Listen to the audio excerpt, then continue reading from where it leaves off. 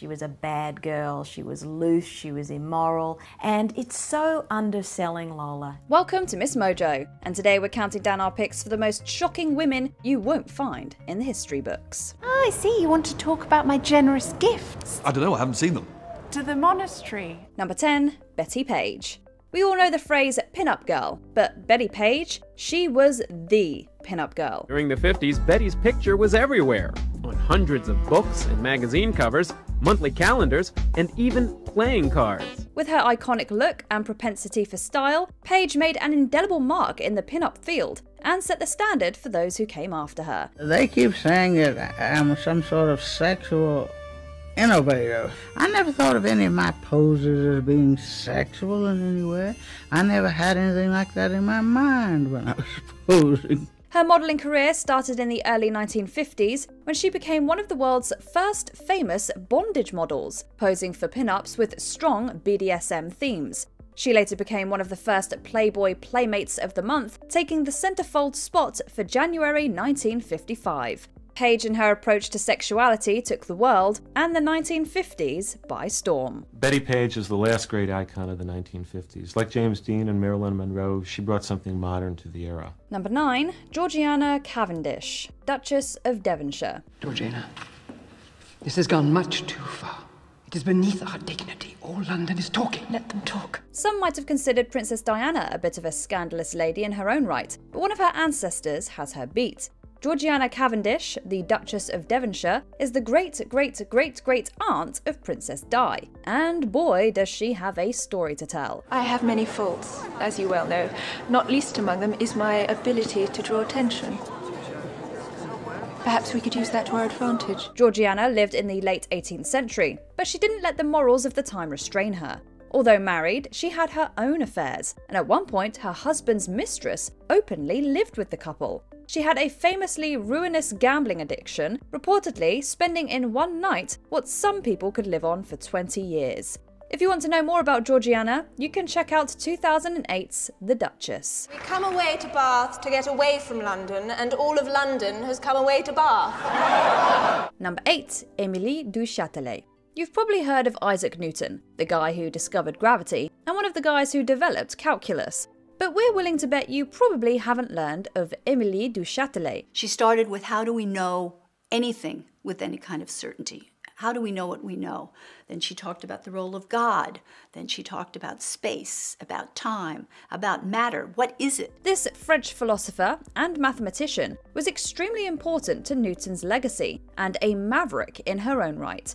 She is responsible for the French translation of Newton's Book of the Basic Laws of Physics, a translation still considered the standard today. I leave it to you to look at the list of her total published works, and you'll see that on the one hand there are these works of moral philosophy, many of which she did the initial reading for with Voltaire, and then these works of physics and of what we would call science. She also had a famous romance with the philosopher Voltaire, and for a long time was only known for her involvement with him. Well, we're here to set the record straight that this maligned woman was important in her own right. Madame du Châtelet forged an intriguing middle path between the Leibnizian view and the Newtonian view that was prominent in her day. And most intriguingly, finally, in that way, she actually prefigured some of the work that we would associate with Kant. Number 7, Sidonie Gabrielle Colette. There are so many famous one-named icons. Cher, Madonna, Beyoncé. Well, go ahead and add Colette to this list. And her whole career can be read as conquests for self-emancipation, for independence, for freedom. Colette, whose full name was Sidonie Gabrielle Colette, was a French author and intellectual who sometimes moonlighted as an actress, journalist, and mime. Her most famous works include Gigi and The Tendrils of the Vine. Throughout her life, she attributed her ability to focus on her writing to her husband, Henri Gauthier Villars, one of France's most well-known libertines at the time. You could write. What? Those stories you told me of Saint-Sauveur last year. My school stories? Yes, that could be Willie's next novel. Gauthier Villars introduced Colette to the bohemian lifestyle in Paris and even encouraged her romantic entanglements with women. What a guy. However, she and Gauthier Villard did eventually divorce, leading Colette to come into her own without the help of a man. You found me when I knew nothing.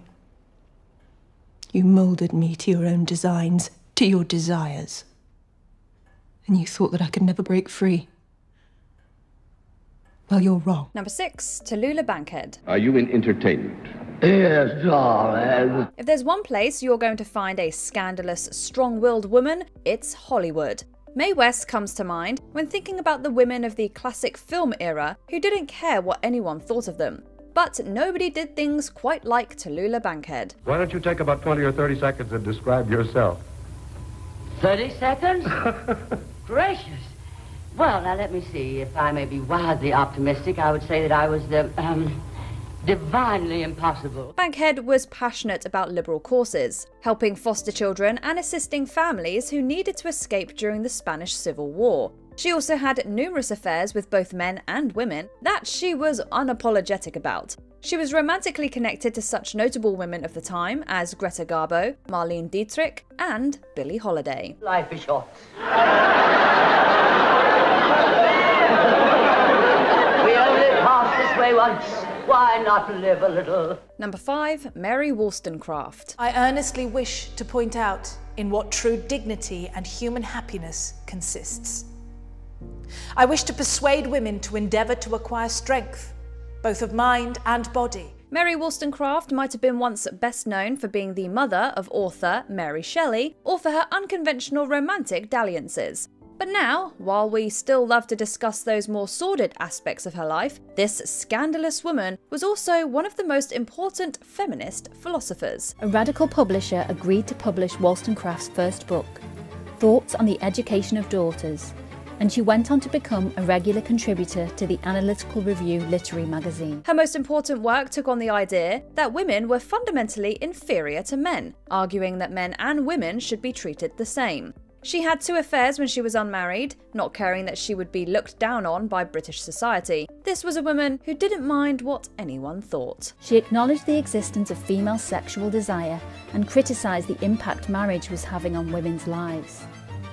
Today, Wollstonecraft is also recognised for paving the way for women to explore the possibilities of same-sex and non-traditional relationships. Number 4, Lola Montez. Started from the bottom, now we're here. If there was anyone who embodied that sentiment, it was Lola Montez. Not just a performer and able to manipulate, which we do know she was able to manipulate people, but also that there was an intelligence behind it and she was doing it to further her career and to look after herself. Like, who of us wouldn't want to do that? Reportedly the inspiration for the Sherlock Holmes character Irene Adler, Lola was born Eliza Gilbert in Ireland.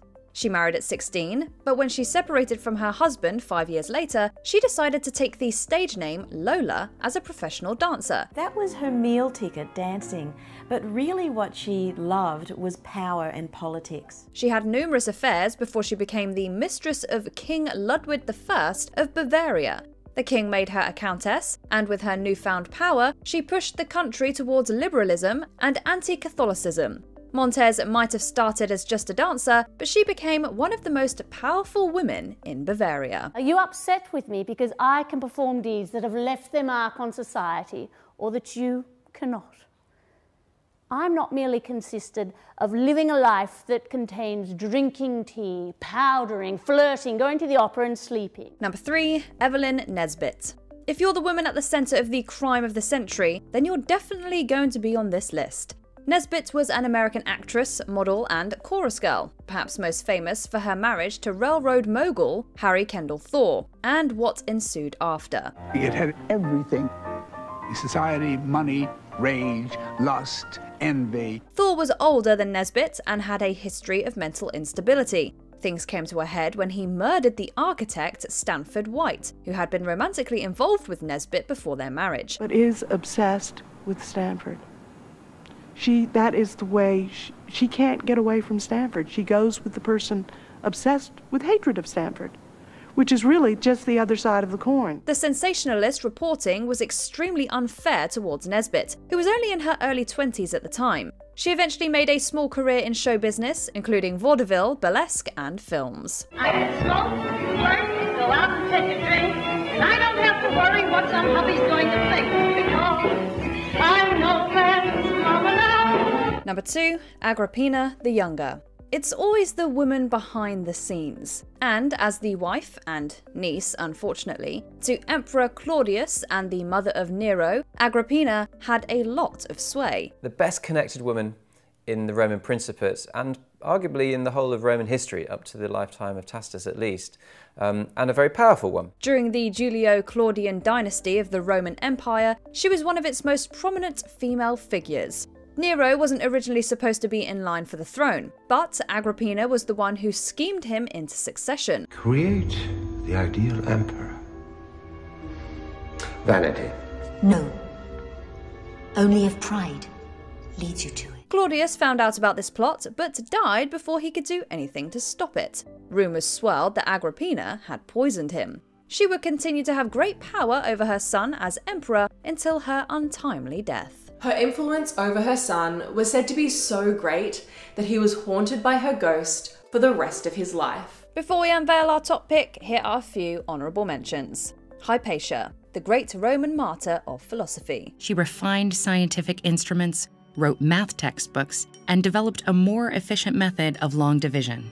But perhaps her most significant contributions to intellectual life in Alexandria came through her teaching. Isadora Duncan, a trailblazer of dance who met a tragic end. You got attractability. You'll make your fortune here. It's not my fortune I'm after, it's my destiny. Lady Godiva. Riding naked through town on a horse definitely gets you remembered. Where did you hear this?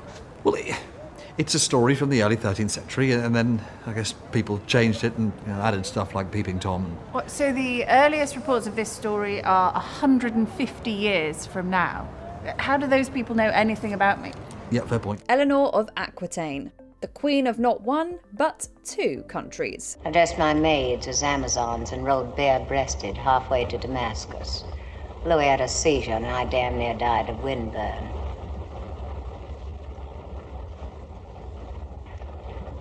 Like the troops were dazzled.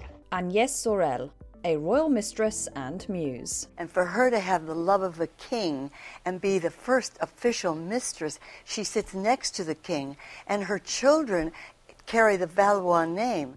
Before we continue, be sure to subscribe to our channel and ring the bell to get notified about our latest videos. You have the option to be notified for occasional videos or all of them. If you're on your phone, make sure you go into your settings and switch on notifications.